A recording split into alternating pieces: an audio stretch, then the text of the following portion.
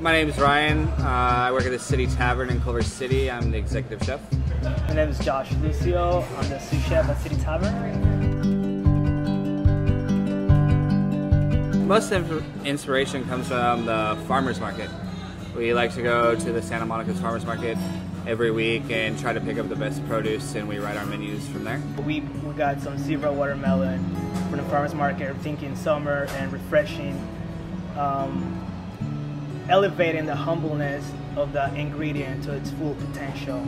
We don't really know what we're doing when we're at the market. We pick up the best ingredients we can find, and we kind of write our menu through that, letting the ingredients speak and then adding a protein if necessary. We do about 2 to 3 dishes, sometimes more. Doing specials or adding different things to the menu is kind of an outlet for us to be creative. The special I'm doing this week is watermelon ceviche with dehydrated corn, pichiche leaves. It's a Mexican wild herb. Once you combine all those together, it's a party in your mouth. I try to picture in my mind how it would taste together before I blended them in.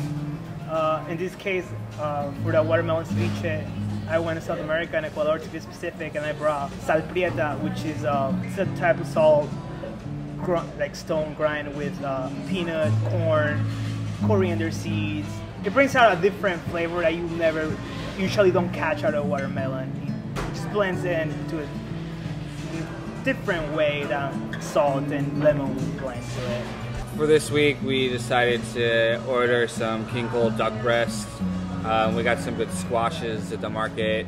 We pureed them, and then we shaved some that we're gonna serve raw. We got some good young fennel that we added to one of the purees. We got some really cool purple long beans. So usually we do specials Thursday through Saturday. Sometimes we run them on Sunday, and randomly we pop some in during the week.